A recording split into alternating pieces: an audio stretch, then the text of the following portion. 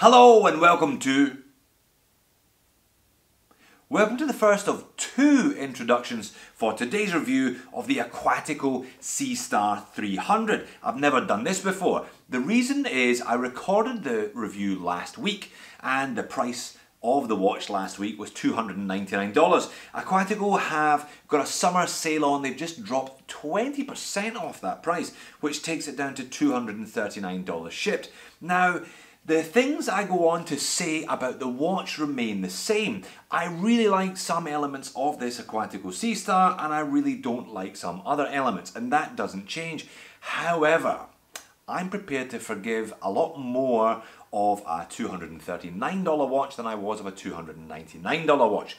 So if you're watching this one, click on the link, check the price and make your own judgments accordingly. If you miss out on the summer sale, then hey, just pretend you didn't see me. Let's do one of those transition-y things and get on with the second intro.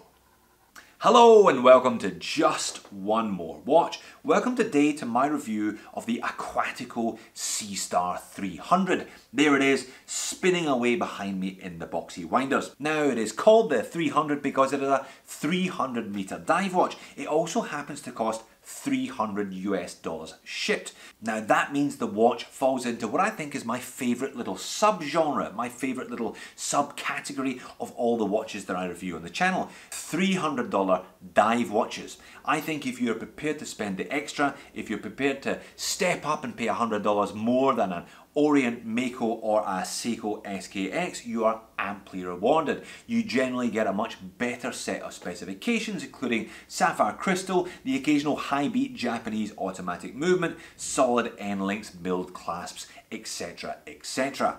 I've looked at some fantastic $300 dive watches already this year, having some or all of those features, including, but not limited to, the Helm brothers, the Vanuatu and the Kuraburi. I reviewed the Richard Legrand Odyssey 2, a really classy looking desk diver, and the new Phoebus PY007 Submariner homage that does indeed feature one of those high beat Japanese automatic Nyota 9015 movements. So if you're going to launch a model at this price point in that sector, you better come out swinging because there are already some heavyweight contenders out there waiting for you. Is this Aquatico then the new king of the hill? Can it outslug all its opponents? I find this watch really frustrating. I think that it does some of what it does better than any of the watches that I've already mentioned. However, I think there are a number of key areas where this watch falls short. Let's flip the camera and find out where the source of my frustration lies. What am I going to do with this rather frustrating watch today then? Well, I thought I would rattle through dimensions and specifications to begin with, and then I would talk about one thing I really like about this watch, then one thing I don't really like about this watch. There is a lot of positive here, there is a lot to like. I'm just frustrated that Aquatico didn't see it through to its conclusion, didn't polish the rough edges off this watch. I think they would have a fantastic watch on their hands if they did. So let's talk about price. I already mentioned it in the intro, $299, and that gets you a 1-year warranty and one of those rather nice crafter blue isofrane style rubber straps. I'll show you that one a little later on. It also gets you something that looks quite a bit like a Tudor. So are we calling it an homage today then? Well, I'll pop up a picture of the Black Bay. I don't really think so. Certainly the case shape is much thinner. This watch wears a damn sight better than a Black Bay. I'll talk about that a little later on. I will also pop up a picture of the new Black Bay GMT. I think that's a kind of visual cue there, certainly a reference, that split 50-50 Pepsi coloured bezel, definitely more akin to the GMT.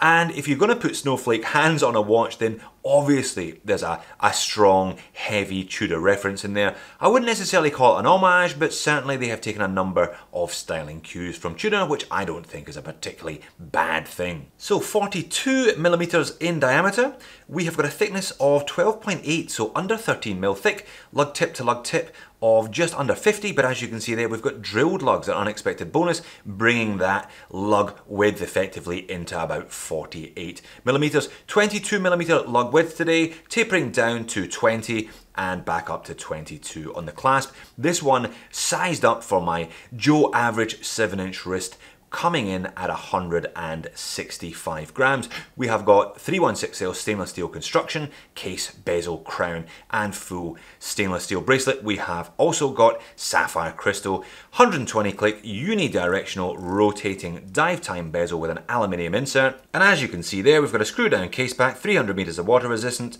solid end links, and a nice milled clasp. The Aquatico is powered by the ubiquitous Seiko NH35 movement.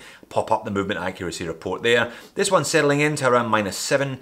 These are rock solid movements, 24 joule, hack, hand wind, 42-hour power reserve, rugged, reliable, and justifiably a choice for most of the watches that I've discussed in the intro at this price point feature that Seiko NH35. So nothing positive or negative there, pretty much straight down the line in terms of movement choice.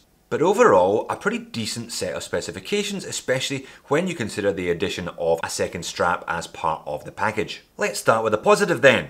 Look at that finishing. It is so well machined. This whole watch is just gorgeous. Look at the brushing on the side of the mid case. Just perfect. That lovely little polished chamfered edge there. Look at the way that the machining has been done on the bezel. Very, very nice indeed.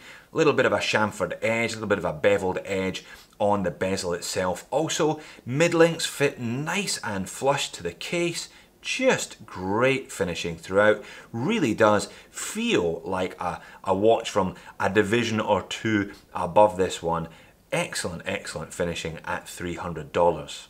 The small crown, however, is my first moan of the day. Feels a little bit rough when compared to the rest of the watch and could certainly be doing with a little more protrusion there. It's not all that easy to grip in reality. Could certainly be another mil or two thicker and probably a mil or two wider as well. I think that would balance the overall look of the watch. I understand unguarded crowns, they've gone for that Tudor kind of vintage aesthetic, but certainly could have been larger.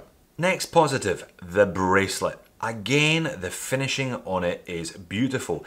These are nice, thick, solid links, and as you can see there, screw links, not all that prevalent at this price point. Always a bit of a bonus to see that. It's got just about enough flex to give it a bit of comfort, but the finishing on it is just gorgeous. Very, very nice indeed. And the fact that the mid-link of the end link is a half link rather than a protruding link means this watch wears very nicely indeed. I will show you that shortly. However, I'm not quite sure what they were thinking about the clasp.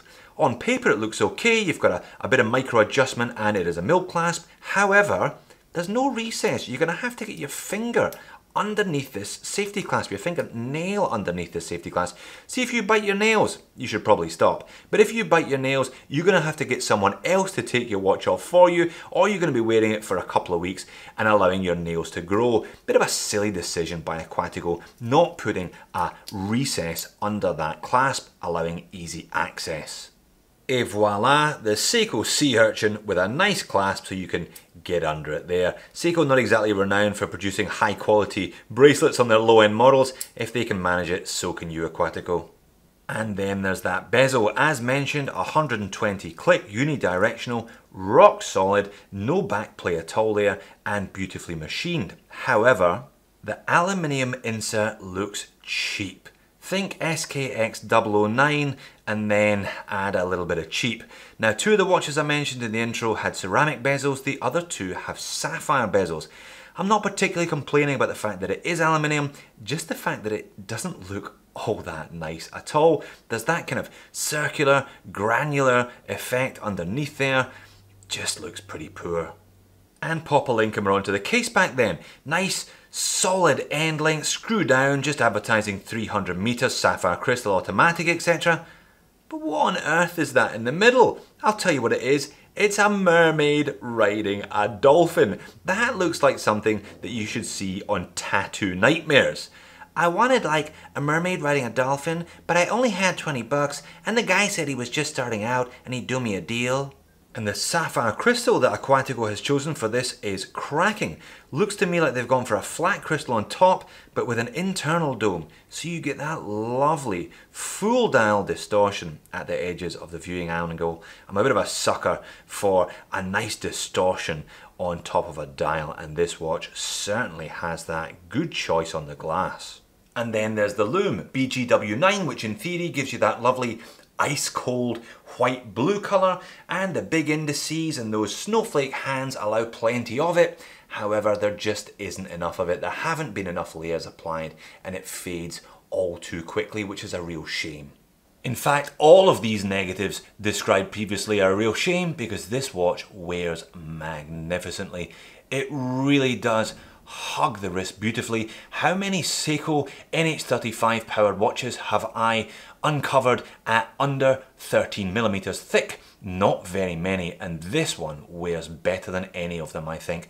As mentioned, the fact that the mid link of the end link is a half link, if you see what I mean, means it curves instantly on the wrist. Feels lovely as well, just gorgeous. Shame there are so many moans and niggles to this point.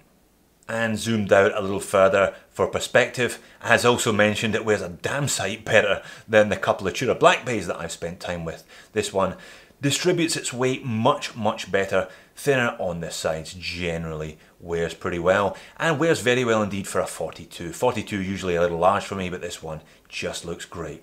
So can you understand where I'm coming from with this one then? A frustrating watch indeed. I think it's a handsome big thing. I think it is fantastically well made in the main and it wears beautifully. Really feels great on the wrist.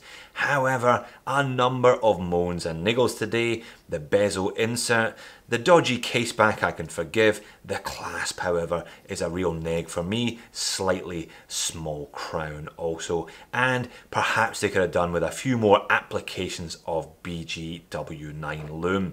Nice package, well spec'd at $299. Love the addition of the extra strap, but just a couple too many niggles and moans today for me to give this one 2 thumbs up. So there you have it then, the Aquatico C-Star 300. Please, Aquatico, revise this model. Make the changes that I'm suggesting and I think you will have an absolutely stunning watch on your hands. But at the moment, that bezel insert and the clasp specifically, then we've got the loom and that slightly small crown, really bring this watch from a potential 9.5 out of 10 back to about a 6 or a 7. Thanks for watching, see you in the next video.